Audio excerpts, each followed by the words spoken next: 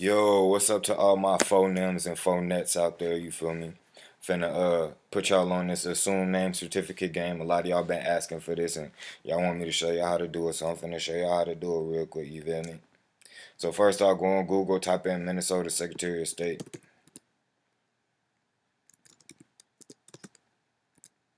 Cause this is the way I live. Little boy still pushing big with. I got my money lay low and chill. I need to work hard, that's the way I. Are you scroll down, fam? Click register a business right here, like so, you feel me? Like I said, scroll down right here. Click that. You're gonna have to create an online account, you feel me? So boom, boom, boom, boom, boom, boom, boom. Woo wop the bam, do what you gotta do, create that account. Then after that, you go to step 2, which is business filings online, cuz. Check it out, kid.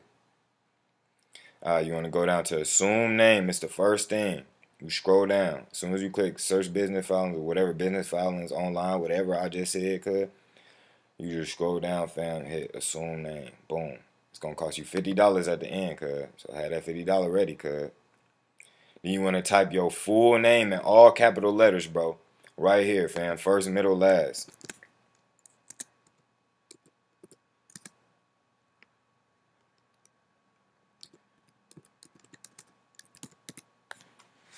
Just like that, cuz. Just like how when the court be sending your papers, and when they send you mail and they have your name in all capital letters, just like that, first, middle, last.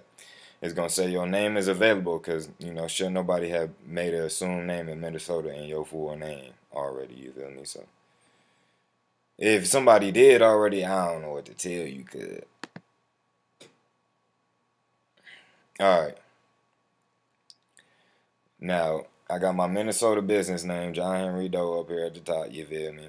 But this is the important part. For first name, you're going to put Doe with your last name. But you're not going to put it in all capitals. See how it's all capitals? Nope, boom. It got to be upper and lower. That's very important, bro. Not the all capitals, bro. You're going to skip the middle. And for your last, hold on. This is important too. Put the comma after your last name. Almost forgot that. Put the comma after your last name. Now you go over here to last, put John Henry. Because that's your Christian name. And birth certificates actually used to say that. For your first and middle, it'll say Christian name, you feel me? Now it's called what, a given name. They'll put like given name, but your first and middle is your given name or your Christian name. That's your real name. Your last name don't really belong to you. That's just showing what family you come from. And it's just like why the courts got us swearing on these Bibles, you feel me? But nobody in the Bible had a last name, you know? All right, so do it just like that, upper, lower. You put your first and middle in the last name slot. You put your last name in the first name slot with a comma after it. Put your address. 1, 2, 3, 4. Hold on, no, this is important too. Just like what we did on the passport application, we're putting in care of, because this is just where I receive my mail. This is not putting me in any fictional jurisdiction, none of that crap. So we're gonna put C/O for in care of. 1, 2, 3, 4. Any place street. And notice how I'm not using all capitals, because again, I don't want to be putting myself in that commercial jurisdiction. And then I'm spelling out street. I'm not putting ST, none of that. Putting me up into that commercial jurisdiction using the mailing address and stuff like that, you know. I'm putting the actual physical place. None of that legal fiction crap going on. Alright, city. Chicago.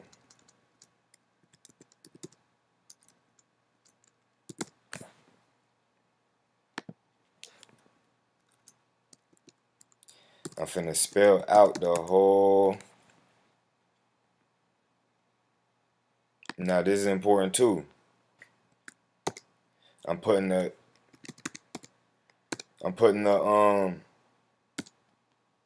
the zip code in brackets. That's very important, bro.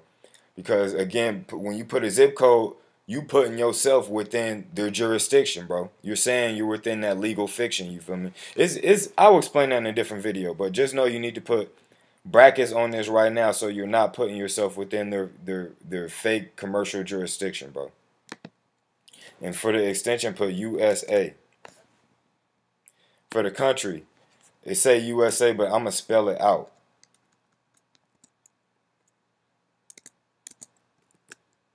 Matter of fact, you just put USA right here. But you can spell it out if you want, like this.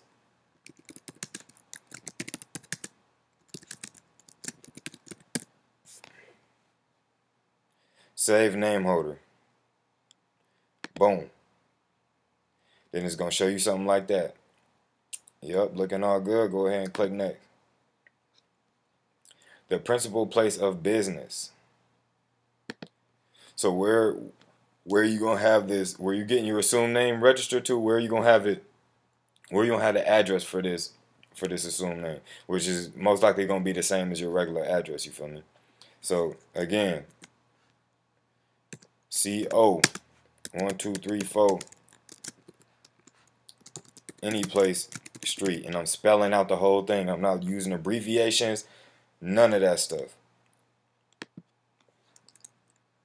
City, Chicago. I'm not using all capital letters. Just trying to stay away from corporation, trying to stay away from that corporation stuff at all costs. Then I'm spelling out the whole Illinois. Zip code again, putting it in brackets.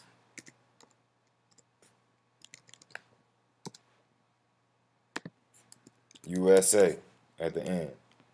And like I said, you could leave the country as USA, or you can actually type in United States of America. I kind of like typing in United States of America so they know, yeah, of America. I'm putting emphasis on that. United States of America. But anyways, let's carry on. Mailing address, again. Same thing probably. CO, 1234. Any place, street. You feel me? Go ahead and do that again. Chicago, Illinois, 60608. Oh, forgot the brackets. Don't forget the brackets, cuz you cannot forget the brackets, G. We need those. USA. States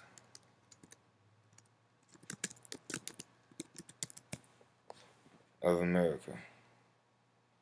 Boom. We don't need no attachment. Skip that. Delivery. Fuck. Shit.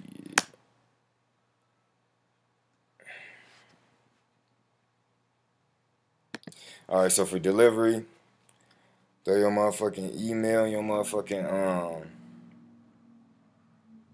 phone number up in there. Like so.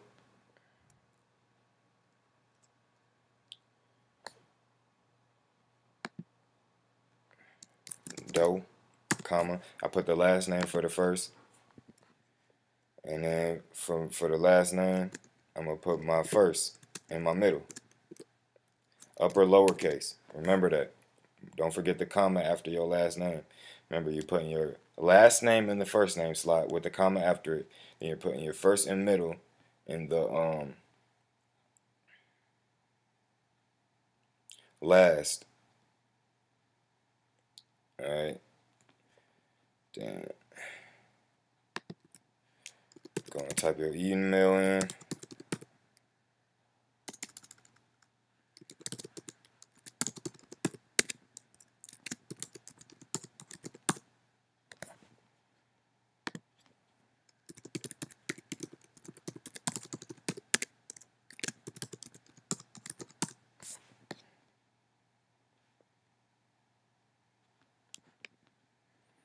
Type your number in.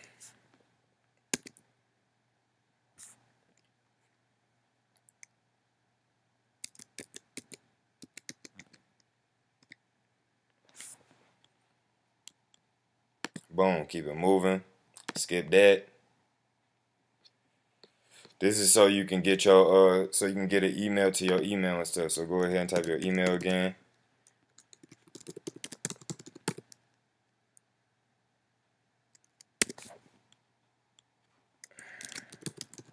in case they gotta send you anything important, they know how to get a hold of you.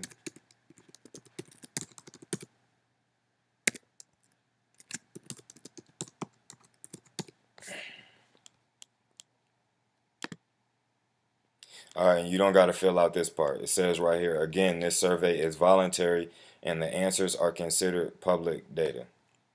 Thank you. But no, thank you. I don't need none of my business to be on public data. You feel me? Like I said, we trying to separate the public from the private. So let's keep it moving.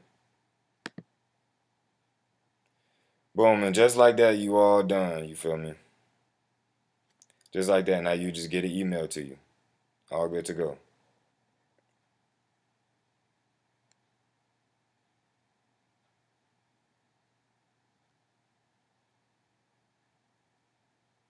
And then you would submit it. And have your debit card, credit card, whatever. If you got a credit card, use your credit card, study your debit card so you can build your credit. Y'all know how I am about that, you feel me?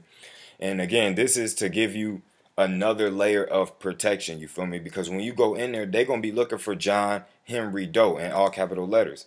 But when you go in there, you can prove that John Henry Doe is just a legal fiction, and you won't have to argue with him. You'll have the assumed name right there to prove that that's just a corporation. You feel me? Then y'all sitting here trying to call a corporation in here because and then you could tell them I'm just John. That's it. I'm not John Henry Doe, none of that. I'm just John. When you go in there and are you John Henry Doe? No, I'm just John.